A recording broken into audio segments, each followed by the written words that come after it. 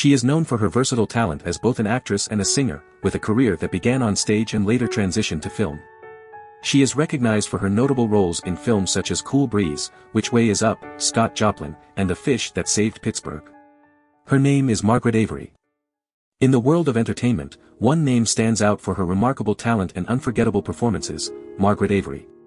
This American actress and singer captivated audiences with her magnetic presence on stage and screen. With a career spanning several decades, Avery has left an indelible mark on the industry.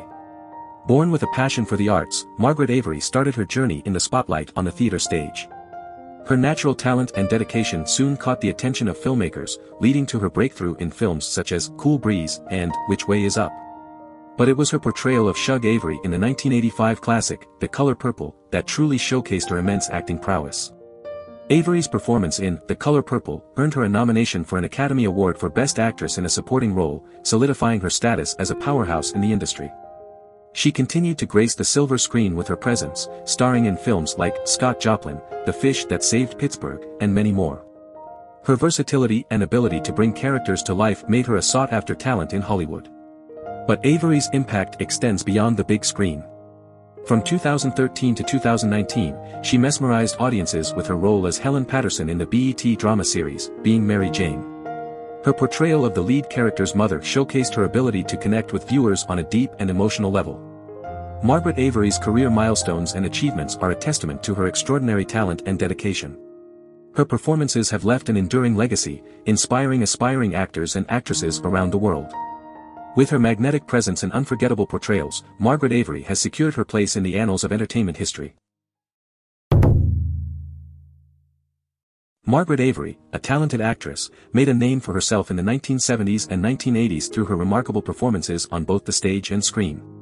In 1972, she received critical acclaim and the Los Angeles Drama Critics Circle Award for her outstanding performance in the play, Does a Tiger Wear a Necktie? Avery's acting prowess caught the attention of renowned director Steven Spielberg, who cast her in the television movie, Something Evil, in 1972. The same year marked Avery's theatrical motion picture debut in the crime film Cool Breeze, where she portrayed the character Lark. This blaxploitation remake of The Asphalt Jungle showcased Avery's versatility as she took on the Marilyn Monroe-inspired role. Avery continued to impress audiences with her range, playing a prostitute in the 1973 film Magnum Force, the second installment in the Dirty Harry series. Her character's tragic demise, murdered by her pimp, left a lasting impact. Avery's talent and dedication to her craft were recognized by the NAACP, as she received Image Awards for her performances in the 1976 film Louis Armstrong, Chicago Style, and the 1977 film Which Way Is Up.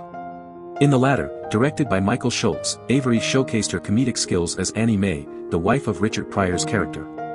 She also received a nomination for an Image Award for her portrayal of Belle Joplin, wife of ragtime composer Scott Joplin, in the 1977 film Scott Joplin. In 1985, Avery's career reached new heights when she landed the role of Shug Avery in the critically acclaimed film The Color Purple. This screen adaptation of Alice Walker's novel earned Avery an Academy Award nomination for Best Supporting Actress. Her journey to securing the role was a testament to her determination, as she reached out to the casting director and put her audition on tape. Alice Walker herself was captivated by Avery's performance, describing it as a beautiful introduction to the character. Despite the success of The Color Purple and her Oscar nomination, Avery faced challenges in securing roles following the film. She experienced a 2-year hiatus from film and television work, a common occurrence not only for actors of color but particularly for women of color.